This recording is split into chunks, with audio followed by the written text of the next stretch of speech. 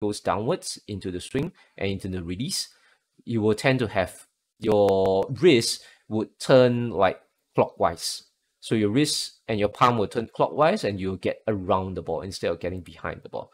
So in order to eliminate that, you will have to probably do like one-step drills or like maybe three-step drills. Try and practice and have a lot of drills to practice getting his hand behind the ball at the top of the swing. On top or behind the ball at the top of his swing. So as he gets, then this also helps him to push the ball forward or accelerate the ball forward on the downswing as well. Because at this position, since his wrist is like beside the ball, there's no way for him to accelerate the ball at the top of his swing, so to say.